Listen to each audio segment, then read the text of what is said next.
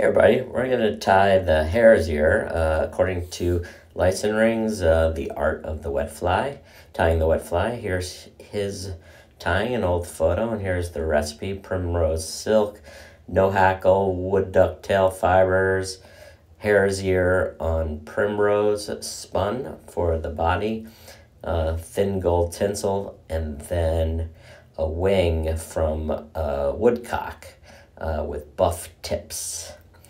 And so there are the ingredients, and we have well waxed primrose here, and we're going to tie in a few wraps back, remove the waist, the tag piece, head back to about the midpoint, grab a few fibers from a wood duck feather, and try and get it so it curves up. And whoops, failed there, so let's try it again. And never feel like you're stuck. You can always go back.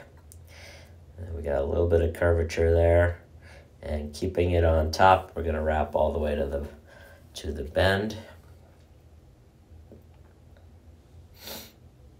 and remove the waist.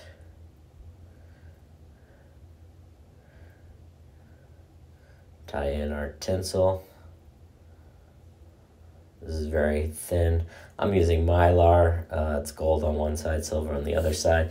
If you use that, just make sure you tie it in right so that as you wrap, you get the gold side. I tied it on my side, so gold towards the hook, because I'll flip it.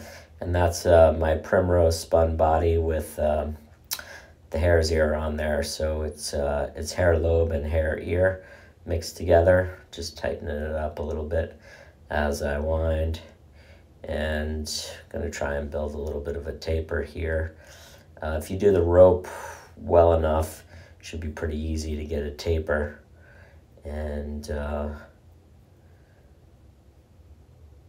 get that sort of football-y shape, puffy in the middle, a little bit there at the thorax.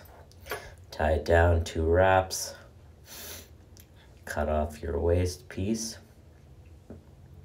and now we'll wrap that tinsel forward.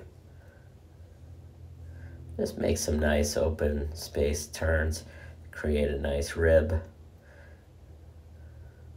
Add a tiny bit of flash to the fly. 2 wraps to secure it, one in the front. Just moving things back to make, so the wing is woodcock, slips from a secondary feather with buff tips. And it looks like from the picture of his tied fly versus in the book that he does tip down. So there it is, tip down, tied in. Cut off those butt ends, the feather, and then cover up the butts, wrapping towards the eye of the hook, and then back. He likes the cone-shaped heads. And then we'll do a whip finish, back to front. Seat the knot. Remove any excess wax, and then cut away your tying thread close.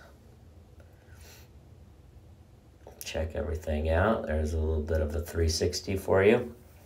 Now there's no hackle on this fly. You're going to pick out the hare's ear, some of that fur, to make for legs. So I have an old toothbrush here, just chopped down so that the bristles are closer to the end of the toothbrush and a little bit stiffer. Just a couple rubs through there, and there's the fly. Thank you. Have a great day. Bye.